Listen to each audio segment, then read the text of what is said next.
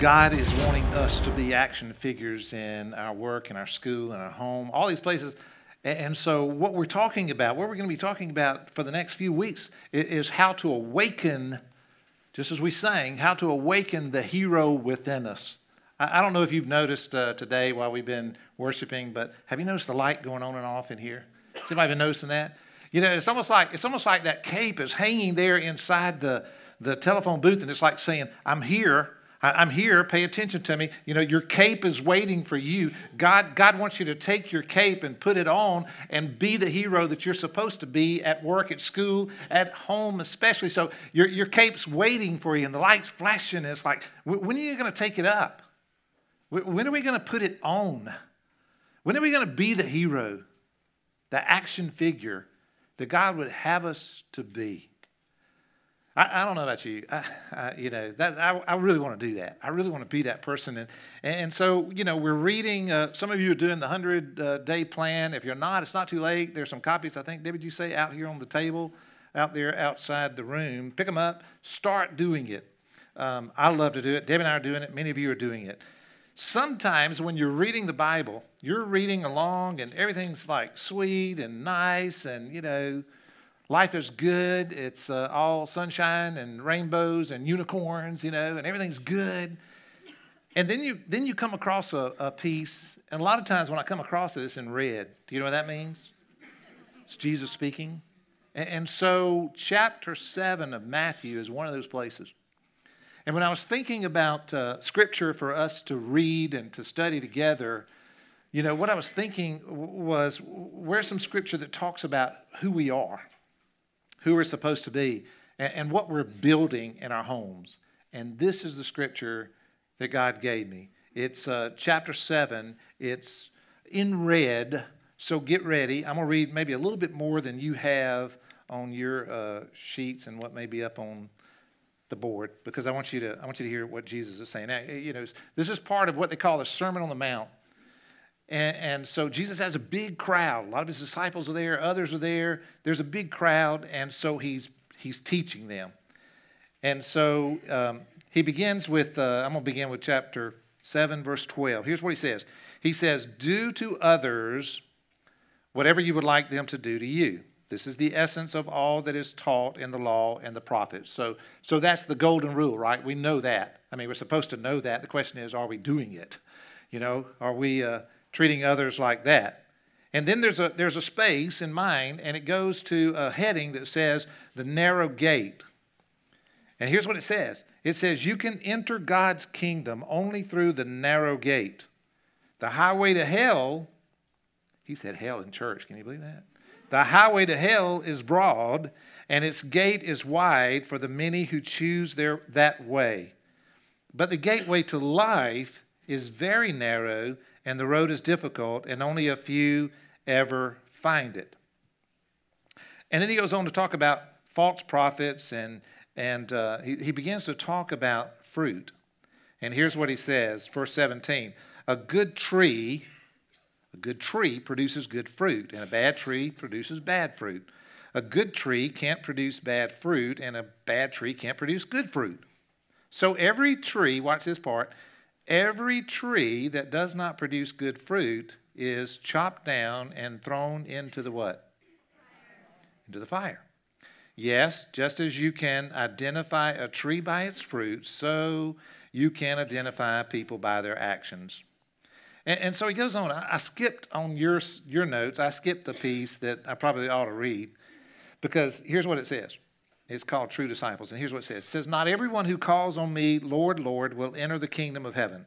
Only those who actually do the will of my Father in heaven will enter. Here's the part I don't like. On judgment day, many will say to me, Lord, Lord, we prophesied in your name. We cast out demons in your name. We performed many miracles in your name.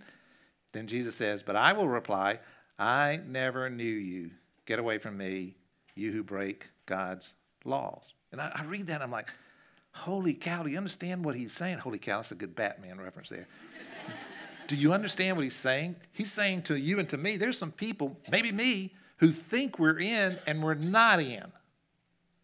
And on that day, when it comes and we say, but Lord, I was in church. I was a preacher. I did all these things, Lord. And he's going to say, I don't know you. Go away. That scares me. But then he says this. He goes on, be up on the board, I think. Anyone who listens to my teaching and follows it, which is what we want to do, is wise. That person, like a person who builds a house on solid rock. Though the rain comes in torrents and the floodwaters rise and the winds beat against the house, it won't collapse because it is built on bedrock.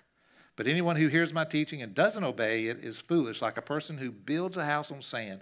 When the rains and floods come and the winds beat against that house, it will collapse with a mighty crash. Foundations. And then it says this. It says, when Jesus had finished saying these things, the crowds were amazed at his teaching, for he taught with real authority, quite unlike the teachers of religious law. And so I read that and I think, what am I doing? Am I leaving that out? Is this me? Am I being a tree that bears good fruit? Am I a good tree? Am I living this out at home? Am I living it out at work, at school, wherever it may be? Am I being an action figure? Am I building the foundation? Action figures, superheroes, have a family. I mean, most of them do.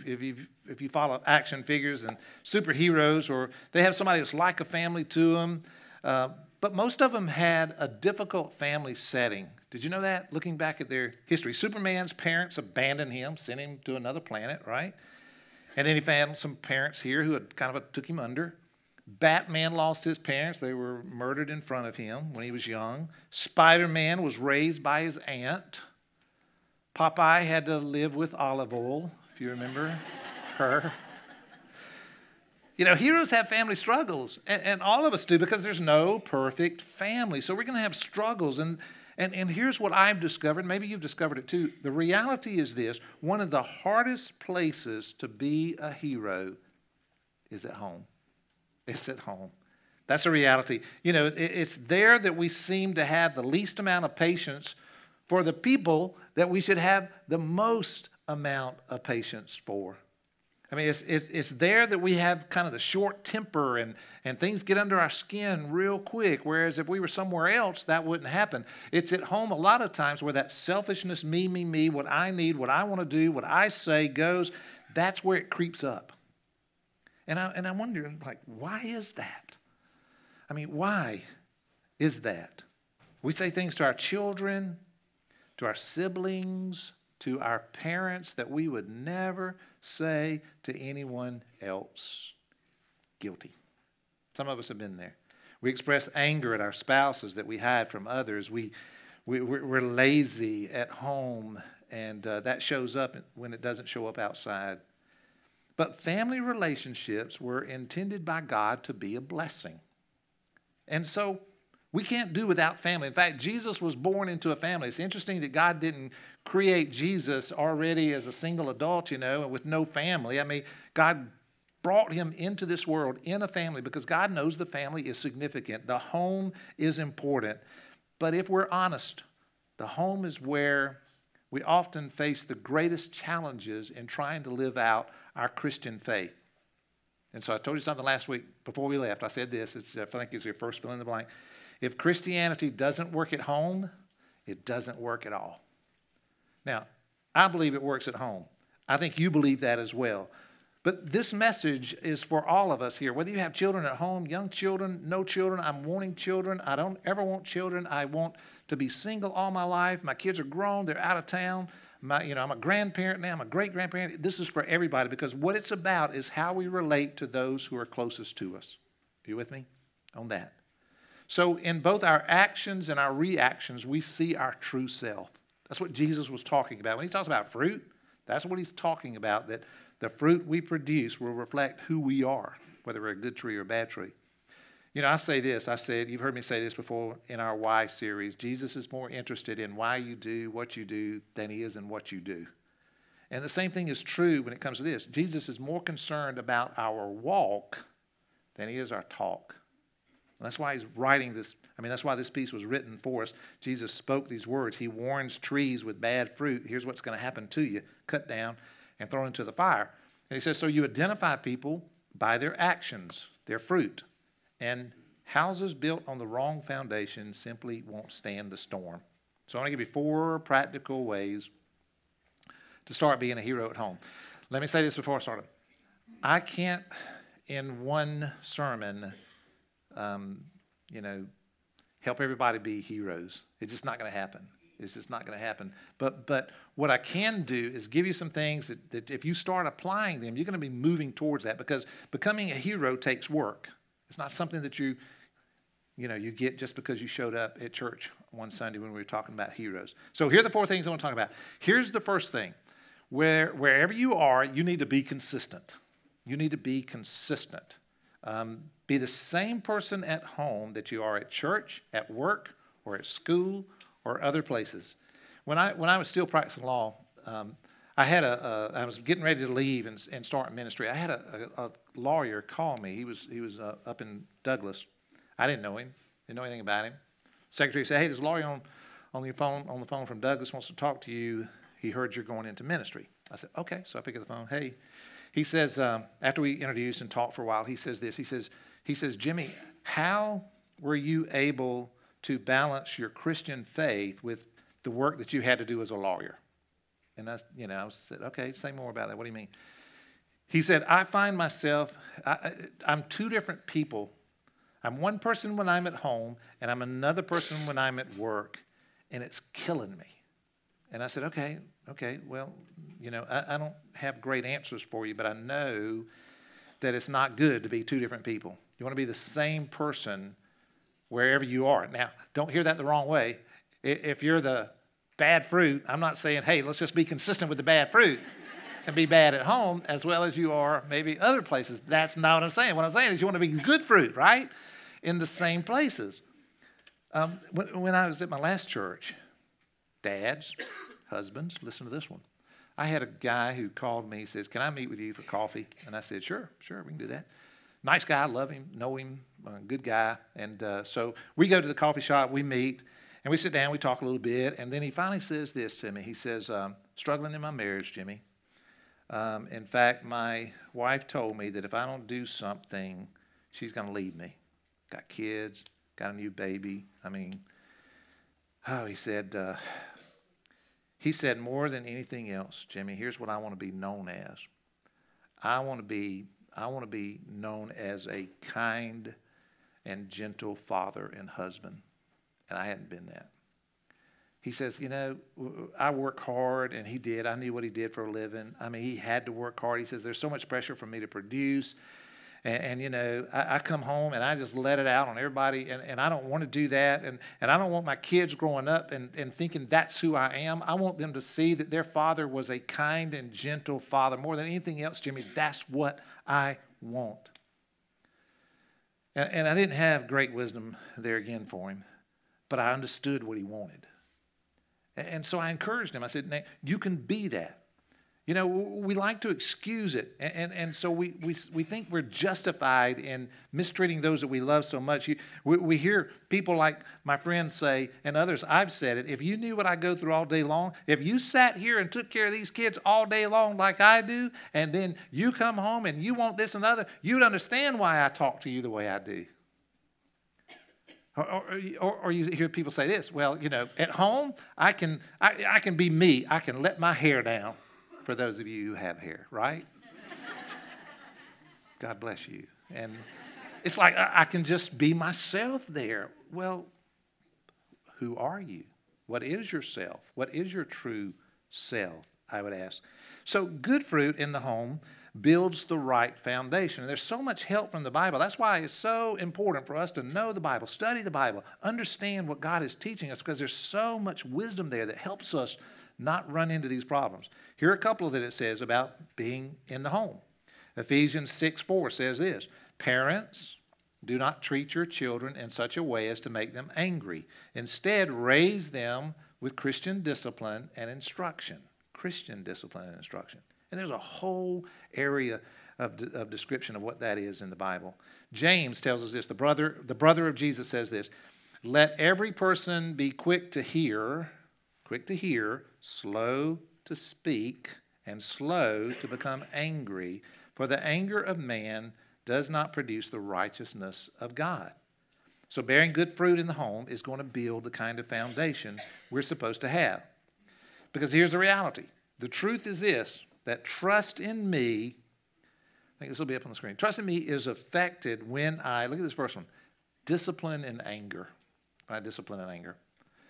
Jim was probably 10 years old. I was still practicing law at the time. There are probably no 10-year-olds in here, but 10-year-old, is kind of pushing the boundaries. He's trying to find out how far he could go. You know what I'm talking about? You parents who've had children that age. And so we were at dinner one night around the table, me and Debbie and Jim, and we had one of those kitchen tables and we had the ladder back chairs. You know what those are? You know the ones I'm talking about that have the little slats in them. And so we're having a nice meal, I thought, and I told Jim to stop doing something. Can't even remember what it was. And he did it again. And I'm like, I told you not to do that. In fact, if you do that again, I'm going to wear you out. You ever heard that before, that phrase? I said, I'm going to wear you out. Well, listen, he was defiant. I mean, he was like, okay, fine. And he did whatever it was again. Man, I lost it. I jumped up out of my chair, and when I did, that ladder back chair hit the tile floor. It said, bam, just as real loud. And I grabbed him by the neck, and I got to going down the hall with him. I was taking him to his bedroom. I was going to wear him out. And I'm like, I'm going to teach you. You respect your father. You don't treat me like that. We're going down the hallway, and I hear this voice back in the kitchen. It's Debbie, and she says, do it in love.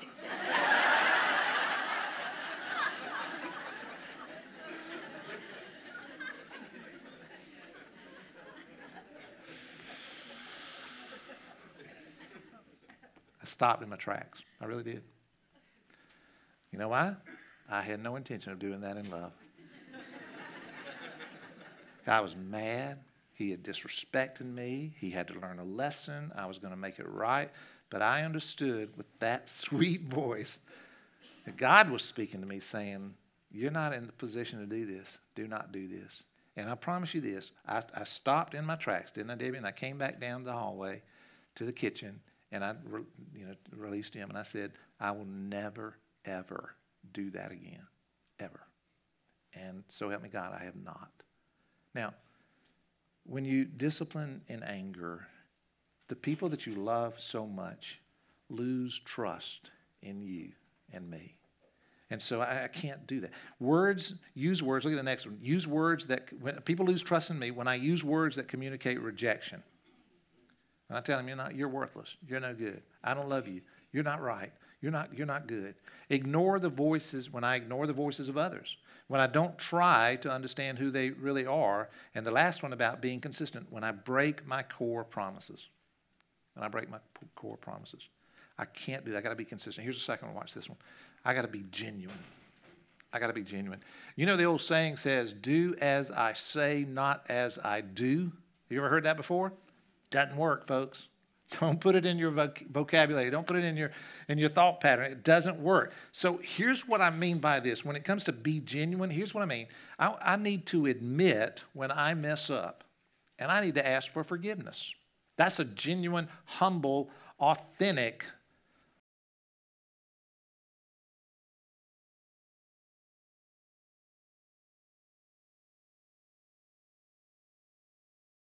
because a blessing is what God promised to give you when he called you. And here's the thing. Others are watching. People in your home are watching. People outside your home are watching. You have neighbors who are watching. You have non-believers who are watching you at work, at home, at school. I mean, they're watching you to see this is what Christians do. This is how they act. And so I heard, I think it was, who did we say it was? Dobson who said that? James Dobson who said this. I'd heard it years ago. I couldn't remember. Somebody told me after the 9 o'clock service. There's a phrase. You ought to write it down. Look at this phrase right here. More is caught than taught. Have you ever heard that? You know what I mean by that? More is caught. People watching you and how you're living and how you're trying to be a Christian and trying to run your home. They're learning more by watching you than what you actually teach them. Hey, you should do this. You need to be careful to do this. You know, instruction, they're watching behavior. They're learning more from our behavior than they are what we tell them they should do. And that's important. A hero at home must show others a number of things. Here's what I know. They need to show what it's like to pursue a better relationship with God. You do that in the home. You do that as a hero. What a committed, loving marriage and family looks like, that's what you do. You show them. You demonstrate it in the way you act. Action figures do that. How it looks to prioritize Jesus among everything else and above everything else. Above everything else. And what it's like to reject the world and the culture and the materialism and the consumerism. You teach that as a hero. You show that as a hero at home. Reggie Joyner, he does a lot of teaching. In fact, his Orange curriculum is probably the most popular children's curriculum in all of churches. He says this. He says, hypocrisy from Christ followers, including parents, is the number one reason prodigals give for leaving the faith. The people around us are watching how we act under the pressures of home to see if this Christian life is real or not. That's what they're watching to see. And so we have to be very careful there. We have to be very genuine. We have to be consistent. And here's the third one. We have to be forgiving. You know, I said a minute ago, asking for forgiveness is important. I am sorry. And be willing to do that. But then also be willing to forgive others who have hurt you. Be forgiving. So it's hard to do that with the people that we're closest to sometimes. But heroes mess up. Heroes mess up. Superheroes do. They make mistakes. They make bad choices, and so do we. And so I want to be quick to say, to forgive others who have hurt me. Colossians 3:13, make allowances for each other's faults and forgive anyone who offends you. Remember, the Lord forgave you, so you must forgive others. You say, but I can't. I can't forgive them. I remember I was preaching in Metter on forgiveness, and I had a little old lady. She came to church, sweet lady, and I was greeting her at the end of the service out in the front of the church, coming by and shaking hands and all that. And she says, I heard what you said, preacher, but I just can't forgive them. And I said, you know, okay, I hear you. I hear what you're saying. But would you do this? Would you pray that God would help you to want to forgive them? Could you pray something like that? And she kind of, you know, well, I guess I could try that. I guess I could. I don't know whether she ever forgave the person. I don't know what it was all about. But I know this, as long as she held on to it, she would hold on to it, and it would harm her. That's not good fruit. And so we got to be willing to forgive. Here's the last one. I need to put on the cape. I'm going to put it this way. I need to step up. We need to step up, folks. Let me tell you what. The family in America, I don't need to say any more than that. The family in America right now needs action figures more than anything else. And they need to see what it's modeled like in a good home. And so I want to encourage you guys. I want to encourage you ladies. Step up. Put on the cape. You know, quit playing around with it. Let's get serious with it. Let's take the steps that we need to take, which means I may need to jump into a Bible study right now. I may need to learn more. I didn't know a whole lot about the Bible when I was trying to raise our son. I knew where it was. It was on the shelf, but I didn't really know a whole lot of what was in it and how helpful it could be. I need to read the Bible with my family. I love that some of you are doing the 100 days with your family and you're posting pictures online, you know, that you and your family are reading together. That's powerful. You'll never know the power of that. You need to pray with your family. I mean, pray with them before they go to school, before they, you know, have big tests, before big events in their lives, before your children get married on the day of their wedding. Pray with them. I mean, pray with your family. You need to model that. You need to be the hero so that they see this is where the foundation it forms here in the home. You need to lead your family. Lead, L-E-A-D, not leave. Some of you are thinking about that maybe. And never say this. Never say this. It's too late. I blew it. I had my chance. I blew it. My family's gone. Or it's too late. You know, I'm not good enough. My life is a mess. How could I lead someone else? Never, ever say that. When you hear that voice in your head, let me tell you this. It's not coming from God. It is coming from Satan, the deceiver, the liar, who wants you to believe that. But God doesn't believe that. God sees in you someone who can step into the telephone booth and put on the cape and come out the hero. It's never too late, because God's story, God is building, he is telling a story of restoration and redemption through your family, in your family. So never buy into that myth that you're not good enough or it's too late or anything like that. Instead, step up, confess it. Just say, I've been confessing it. I don't know that I was the father that I should have been, or that I've been the husband that I should have been. But it's not too late. I want to be. That's what I want to do. Paul said this. He said, I forget what's behind, Philippians 3:13, and do my best to reach what is ahead so I can run straight toward the goal in order to win the prize. So I need to remember this. There are people that are watching us, and the generations behind us are following. They're following. So a hero in the home learns to cooperate with God to produce good fruit. And those who live in or come to our homes, or that we talk to on the phone from our homes, have a front row seat to the grace and goodness of Christ if we'll live like that. So laying a foundation built on the rock, storms come and it won't collapse. I had I'm done except for this story. I had a guy in Macon, 32 years old, had a very, very rare form of cancer. And it was terminal. And he asked if I would come and sit with him. And so I did. Went out there with Debbie a few times. And we just sit and talk. I love the guy. He was a radio personality in Macon, just a super guy. And he asked me a question one day. It wasn't a question. It was a statement. He said this. He said, you know what I'm afraid of more than anything else? I said, what's that? He said that I didn't lay the right foundation for my family as the father and as the husband. I didn't do it. And I'm afraid it's too late now. I only have days, maybe weeks. And I'm afraid it's too late, Jimmy. God doesn't always give me much to say that's really wise, but on this one occasion, for some reason, God told me to tell him this. What happens between, I told him you're wrong. What happens, what you're going through right now and what you're doing right now for the time that you have left is going to lay the best foundation your family could ever have. And you're doing it the right way. Good for you. Way to go. And so I want to be that kind of a person. Listen, what happens in the home is the most important factor for how people see and know God. So here's the question. Are you wearing the cape? Do you want to? Do you want to be that person? Then be that person. Here's some next steps for you. Here's some things you can do to be the hero right now. Choose to love your family as Christ wants you to.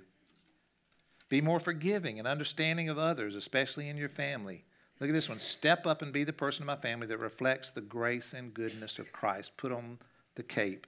And then look at this last one, guys. For us guys, we're going to band together. We got a team that's already pulling this together. We're going to have our first man camp. I'm so excited about that. Man camp. Somebody said, are we going to blow up things? What are we going to do? Right. We're going to do something fun. I can promise you that. That's February the 10th. Listen, the ladies are ahead of us, guys. It's time for us to step up. So sign up for it. You want to be a part of that as it's coming. Hard lesson. Great opportunity. Let's pray if we could. Lord, thank you so much for the way you gently and lovingly teach us. Sometimes it's hard to hear. And if I'm honest, if we're honest with each other, maybe there's some of us here, it doesn't matter whether we're male or female, that need to confess that, I haven't done a real good job with that. And so, Lord, would you do what you have always done with your incredible grace? Would you forgive us? We confess it right now, where we are. And the only way we're going to be the hero at home is if we turn to you and you infuse us with your power. That's who we want to be. And so, on behalf of all of my friends, our friends gathered here today, we just ask for your forgiveness and your direction and how we can become that hero. So help us, would you, Lord? Starting today, it's a new day, and we want to put the cape on. Thank you, Lord. In Jesus' name, amen.